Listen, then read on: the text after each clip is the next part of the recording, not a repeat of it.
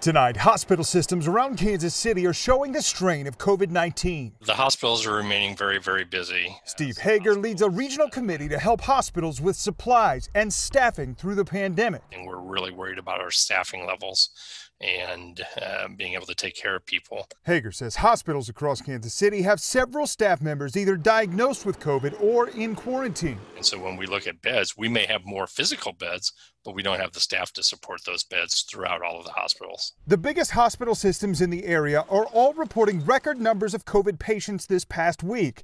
The St. Luke's system is at 149 patients as of Wednesday.